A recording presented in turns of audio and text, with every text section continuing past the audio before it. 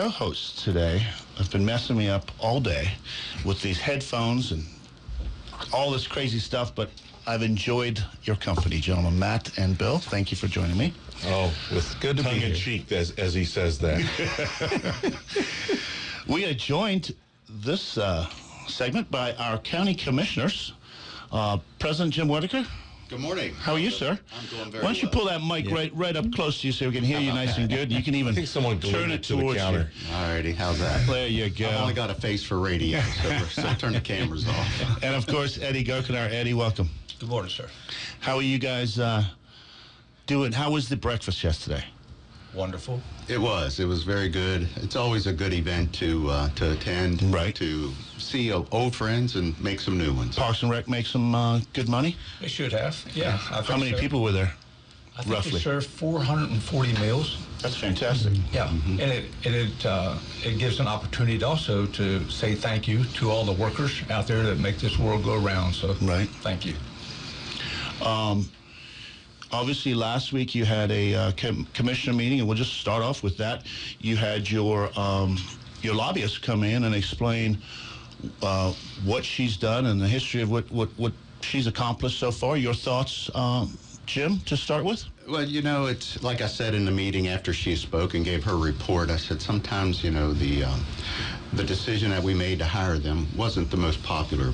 But as the proven track record after she did her presentation will show you what Berkeley County and the citizens did benefit from. There were some things that were dead in the water that she resurrected and got them pushed through the finish line, and Berkeley County did and will benefit from those. Right. So this decision originally was made with, I think, before you got elected, right, Eddie? It was last President Copenhagen? Doug and Dan were instrumental in getting that put forward. Yeah. And I believe our county manager was the one who said, hey, we should probably look into this. Is that... Yeah, Did Alan kind of bring it to... Kind of brought it forth, and we did the RFP and had it submitted, and we had a couple interviews, and we went with the one that we thought could do us the best job. And do other counties in West Virginia have lobbying representation? They do. I think Wood County had one, or if they still do now. I haven't talked to Blair Couch here lately, but if he's listening by chance over in Wood County, he can text me or let me know. So, and I think you can have that argument whether the county decided to hire a lobbying firm, but I just think the personal attacks have been a little crazy recently. well, let me ask you this, Mike. You know, you're down there. Yeah. You're in the delegation that from the Eastern Panhandle. With Summer being there, kind of keeping things in front of you all the time, you'll have quite a busy schedule. Do you see things that may have gotten passed over if we didn't have her? I think from being down there just the 2 short years, I've always had access to Summer. She has very easy access to the Berkeley County folks. We're a phone call away. She doesn't really have to lobby us because we're really on your side, right? Right. Where I think it comes in that is truly effective is they have a multitude of clients, so they have their fingers in a lot of pies. So they have access to a lot of people. A lot of people who may not necessarily agree with Berkeley County or have Berkeley County's interests at heart, but they do represent other interests, and they have access to all 100 people like they have access to us. Right. I don't have that access to the Senate. I barely know any senators. If it wasn't for Craig and Jason and Patricia, I wouldn't know any of them over there. I don't get over the Senate side. I got a little bit more of, as you stay down there, you get a little more access. But I know how hard access strategies worked for Berkeley County this last session, and I don't think we would have got impact fees without their help. And that's just my humble opinion on that. Yeah, right. I can tell you, Mike, I had tried 2 years prior to get somebody to take on impact fees. And it was like a hot potato. Nobody wanted it. They were afraid of the zoning. And I said, look, it's a scratch one sentence. We've been talking about this for the last 14 years, right? I mean, as a county. Yes, but she took this, got it to the right senator, and made it happen. that is going to pay huge dividends to this county. The public has asked for impact fees for a long time, and we told them we can't get it without zoning. So then you say, okay, well, what can we do? So you scratch that one sentence. Now we have impact fees. Now we have a lot of work to do, and we're working on it very rigorously right now to get the comp plan squared away, to get the ordinance squared away. We have a lot of discussions. It's not something you can just check the switch and just charge, right? You put a lot of work into this. There is, and to try to get it right and try to be fair, there's a lot of work that needs to be done to accomplish that. I think as county commissioners, you all made the exact right choice.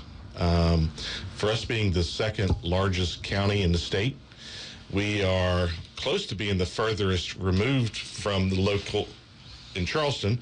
It's not just a real quick trip there. If something comes up during a legislative session, you just can't stop what you're doing and go to Charleston, drive 5 hours down there to be able to present. So I think having that lobbyist is key. It was a smart decision that was made, and I think what you're going to reap in rewards from having that lobbyist in Charleston is going to far outweigh any negatives that may be out there.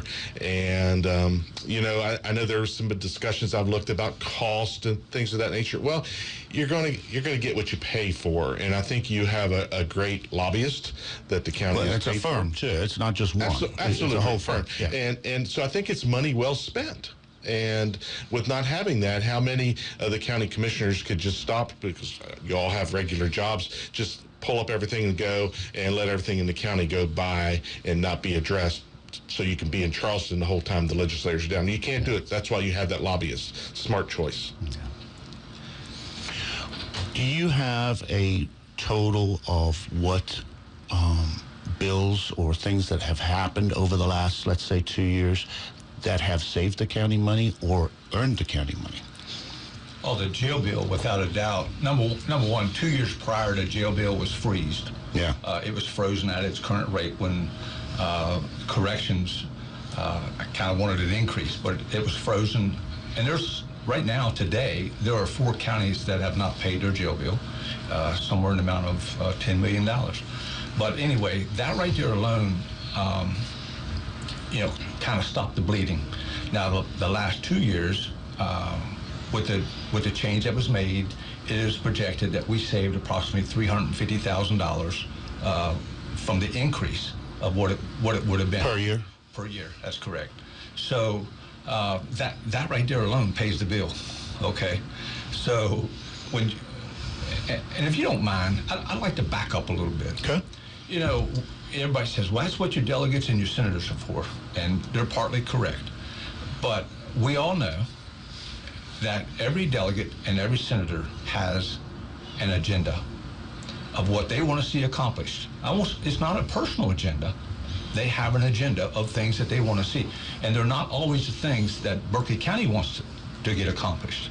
So, even though we have a great rapport and we have some delegates and senators that work extremely hard for us, and I'm very appreciative. Number one, to you and Mike Height. I mean, John Hardy. Those guys are. I'm building a better relationship now with Chuck Hurst. Yeah. So we're getting there. So, but every one of you have your own interest. And your interest is not particularly Berkeley County government. And we're all in different committees, and we all have different assignments and different roles down there to play. Yeah, so, but we are able to hire somebody that has our interest every day. And not just during the session. It's during interim, it's in between interims. And Mike, you know that I was a no vote the first 2 years of this thing because of the amount of money. It's a lot of money. It is. But, because every time I looked at that $250,000, I saw several police officers, I saw several firemen, that's what I saw.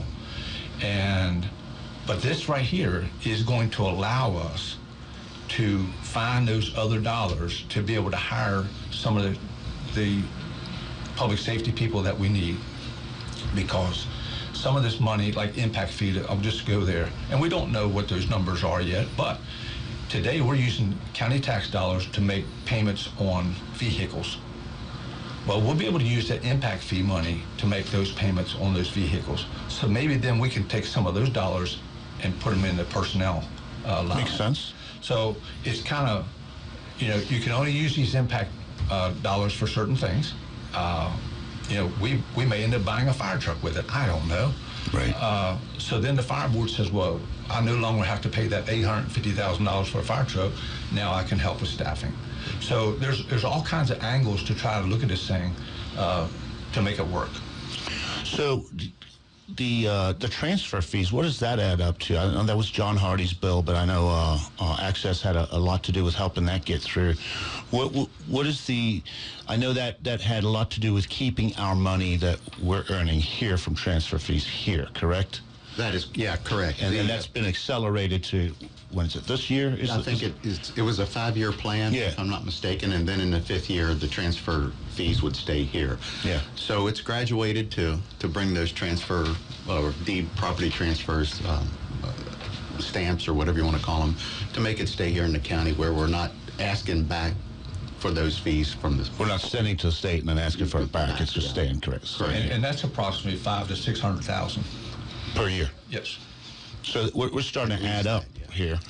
And then I know there was some $25 million for water infrastructure. Yeah, that was actually almost completely gone, and it was able to be resurrected by Hunter or Summer, and to get it before the Senate, get it in the right committee, and get it back to Berkeley County. Matt? No, I was going to say, one other thing with that $25 million, if we wouldn't have gotten it back, it could have been put on the ratepayers to have an increase to them. So, you know, the little things that you don't always think, well, I mean, $25 million is a lot of things, but if you didn't get it, the little increases that would have been put on the ratepayers that we would have had to maybe address. And the taxpayer may not see that as additional money in their pocket, but it's going to be less money coming out of their pocket. Correct. I wanted to jump back into the impact fees, and you were talking about the process. Do you kind of have a goal in line when you would like to be able to get those into place, and a timeline for what you're working on now? But I think that the date that we have set is July 2025. All right. To get everything in order to start that process. Now, the exact amount, we don't have that yet, what an impact fee could be, because we're still addressing some of the CIFs, the capacity improvement fees for the water and sewer. So there's already an item there that we have to look at to make sure that we don't reach across too far. So. And those type of fees would go into effect at that time, and everything that maybe started before that is grandfathered in, right? There's no fees. Correct. That's the way I understand it. Yes. Okay. It'll be when you come in to get your building permit. That's when it will be assessed. You know, so. But my answer would be yesterday. But there is a process that we need to go through, right? And we've hired a firm to help us get there. This company is known throughout the country to do these studies and to make the best recommendations back to us on how to proceed with this. So they dig down into the demographics of what Berkeley County is and what we're trying to accomplish. So it's just not a willy-nilly decision that they're going to make. Backroom meeting with 3 guys going, hey, what figure are you trying to come up with, right? Yeah. So, and, you know, Jefferson County currently has it. Right. And, you know, we've reached out to them. We do have their documents. You know, I've spoke to Steve Stollifer on numerous occasions about this, and he's opened up his staff to us at any time we have questions or concerns that, you know, so they've been doing this for quite a while. And actually the company that did their impact ordinance originally is the same company. So they have experience in West Virginia as well as across the whole country. So I want to just ask how many, because a lot of people think that the county owns all the roads in the county. How many of the roads do you actually own? Zero. How much control do you have over the Department of Highways on what they do and how fast they're working, anything like that? Zero. So I get this asked a lot, and people keep telling me, because they reach out as elected, when are you going to get Apple Harvest Drive done? When are you going to? The Department of Highways does move at Different pace. At a different pace, and government moves. That's a good way to say it. Molasses. But these are all projects that are coming from the state level and matched it with federal dollars, and they're based on traffic and things like that. Correct? Am I wrong in assuming that? No. I mean, whenever there's a subdivision that's gone through the Planning Commission, and it can attest to this also, that there are impact studies done for traffic, for schools, and all that information is given to those entities. And then, what they do with it, we would like to maybe start getting a report back or a recommendation. I just think that we put all those items out to the developer to accomplish, and he jumps through all the hoops. And after he does that, he comes in and expects to get his project approved. Like I said, sometimes. And those all go through the Planning Commission, They correct? sure Those do. are public meetings? Public meetings, public hearings, at different phases of that development. I mean, sometimes it's difficult, and I don't know if Eddie feels this way sometimes when he was on the Planning Commission, that when you have, longtime friends coming in and, pointing the finger at you and saying, why do you do this? Why are you letting this happen? And it's not that we are letting it happen. It's some 100 acres of property that a farmer owned for many years, and all of a sudden, their kids don't want to farm it anymore, and they decide, well, it's time to sell.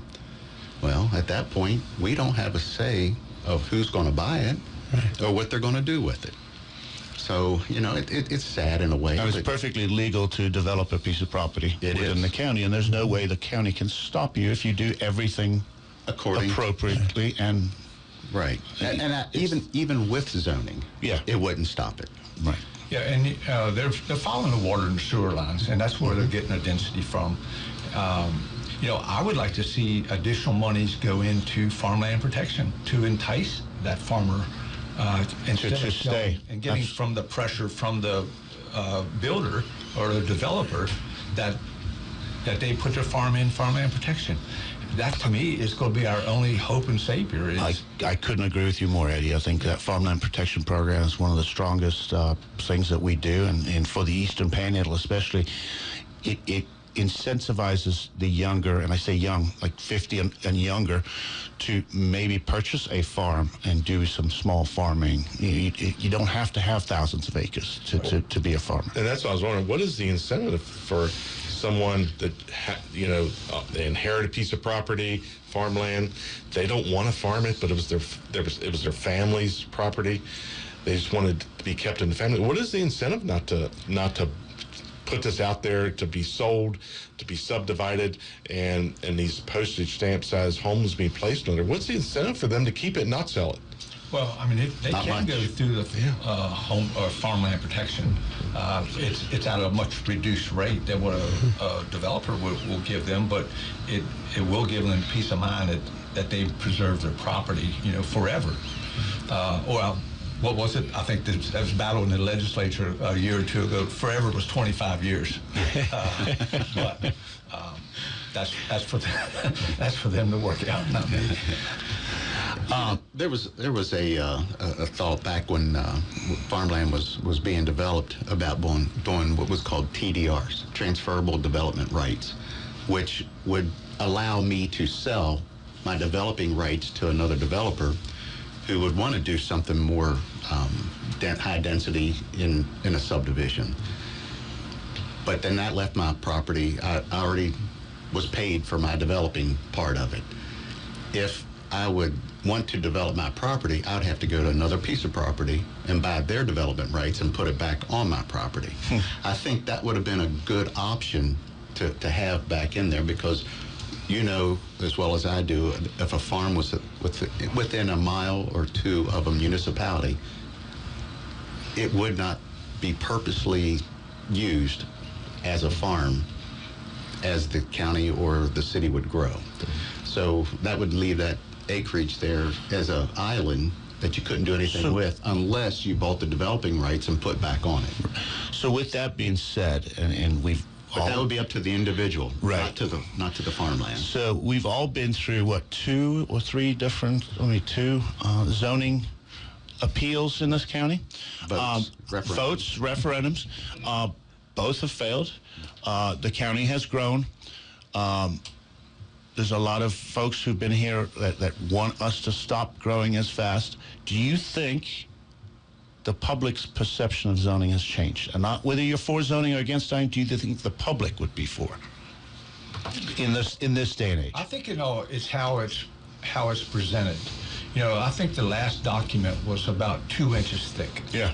I think personally that if a development or if a zoning ordinance came out that was much, much smaller, less restrictive, and grew with you as a county as you grew, that they would be more able to accept it. That was one of the very first questions within a couple phone calls of when I announced that I was going to run for the commission seat. What's your position on zoning? I said, look, the county people have spoke on zoning. Yep. But in respect to that, if a petition would come before us, I would vote once again to put it on the ballot. It's not a decision for Eddie Gochenour to make. It's a decision for the people that live here to make. So to me, it's up to them. Jim? Your thoughts? Yeah, well, I think that the stakeholders that would be most impacted or benefit from it would be a tough decision, right? I think that's the only way we can get, and we've only got about 65 seconds or so. I think that's the only way we actually get a sales tax home rule for counties is by putting it. That's just my opinion. By using it as a referendum and letting the people decide. I think that's the only way we could convince other legislatures. Well, this might be a good platform to say that we have a plan if that implemented 1% sales tax. Right. We have a plan what those funds would be used for. Public safety. Yeah. Well, number one, let me say, I think that this commission would abolish the stormwater fee and absorb it within that 1 cent. Everybody hates it, including us. Yeah. We hate it too. But it's there. That's also not to say that we still have to maintain the integrity of other people's properties when it's being developed. Sure. So. And then public safety. That's it. The sheriff, I know, could use 15 more deputies today. The fire chief needs more firemen. The dispatchers, school resource officers. I think that we would help with that. So there's lots of areas in public safety that we could help with that 1 cent. As well as quality of life programs. Absolutely. Eddie, Jim, really appreciate you coming in here. Thanks for having me. I know you were expecting to see Rob, but he's down. Well, I hope Rob feels better. Hope he feels better. Bill, Matt, thank you so much for coming in. Appreciate it. Pleasure. Yep. I'm going to try and get out of this without zapping your ears. You're listening to WRNR and TV 10. We will see you tomorrow.